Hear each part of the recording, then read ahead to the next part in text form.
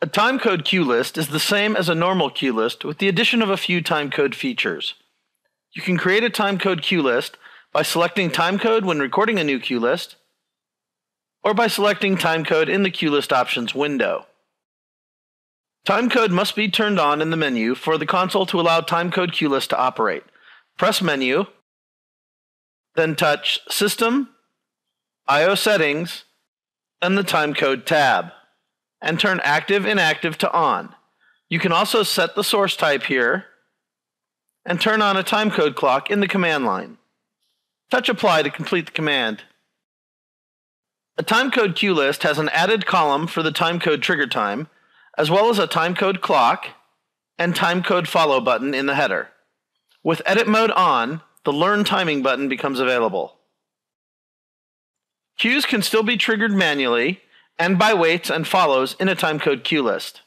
You can enter your timecode triggers by having the list learn timing as you manually trigger the queues, or by entering the timecode trigger directly in the trigger box. Timecode queue lists must be active in order to trigger via timecode, so you must trigger the initial queue of the list. It is recommended that you record an initial setup queue, either with or without values, to activate the queue list. To use Learn Timing, select the queue list you're working on and activate your queue list.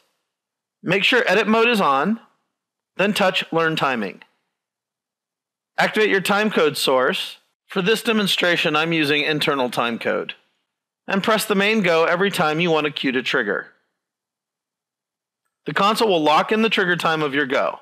When you're done, touch Learn Timing to turn off the feature. Reset your timecode source, then release the queue list and reactivate. With timecode follow on, the list will now trigger whenever a queue sees a trigger time. Timecode is defined as hours, minutes, seconds, and frames. You can manually enter a timecode time by touching the box and entering the time on the keypad. Press Enter to complete the command. The console doesn't require you to enter all 8 numbers to enter a time. If you want 0 hours, 0 minutes, 0 seconds, and 15 frames, just enter 15. So if you enter 1 or 2 numbers, the console assumes frames.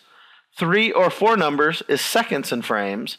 5 or 6, minutes, seconds, and frames, and 7 or 8 numbers is hours, minutes, seconds, and frames. To manually enter 15 minutes, 10 seconds, and 4 frames, you would enter 151004. You can use the plus or minus keys to add or remove time to the trigger. To add 5 frames, you would touch the box and enter plus 5. To add 10 seconds and 10 frames, you would enter plus 10, 10. Minus works the same way, so minus 4 would remove 4 frames.